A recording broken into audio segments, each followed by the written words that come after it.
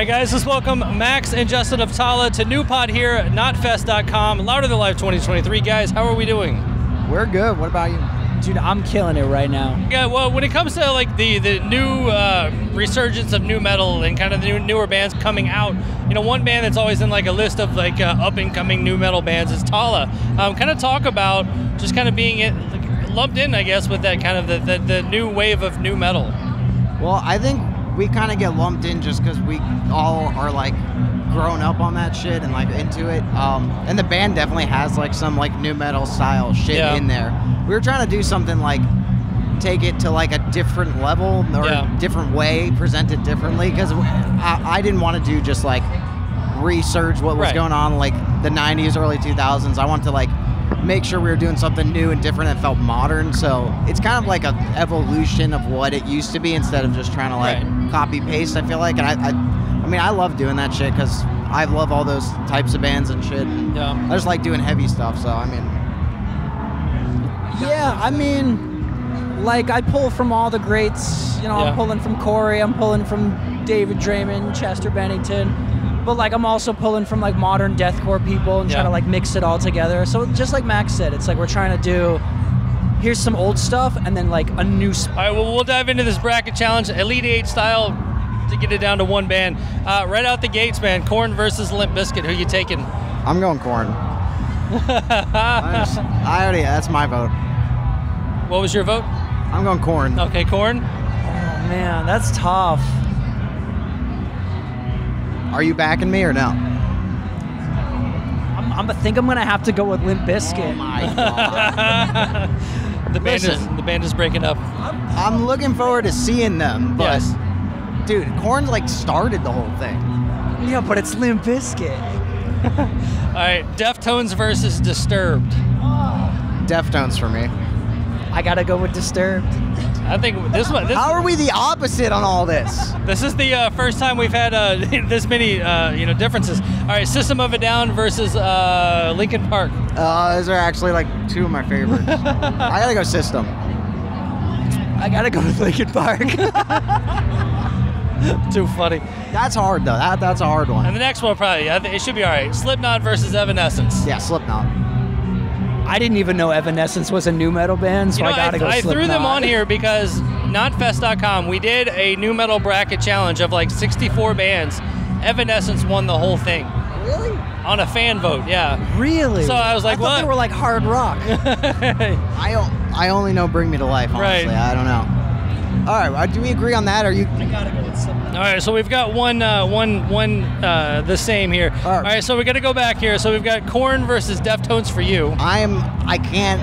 Yeah, Korn and Deftones are for me. Right. So So pick one. I mean, I'm saying. Oh, we're continuing. I thought we didn't have to like narrow it down. Yeah, right, we're narrowing it down. Korn still, probably. Korn still. Yeah. All right, Limp Bizkit versus Disturbed. Disturbed.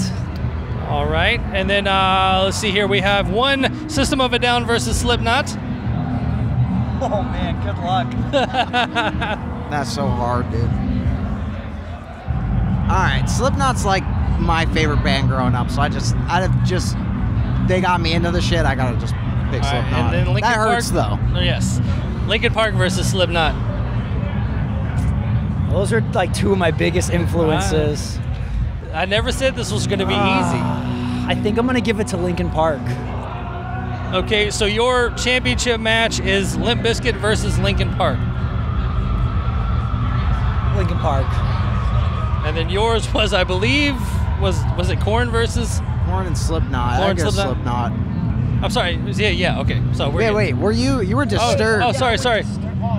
No. I think you ended up with Limp Bizkit over Disturbed. So I think we got down to the end. Okay. I think we're good. Because if it's Disturbed versus Linkin Park, I might have to change my answer.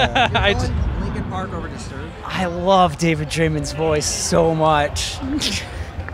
Chester's a guy, but it's Chester though. But David's a guy. But Chester.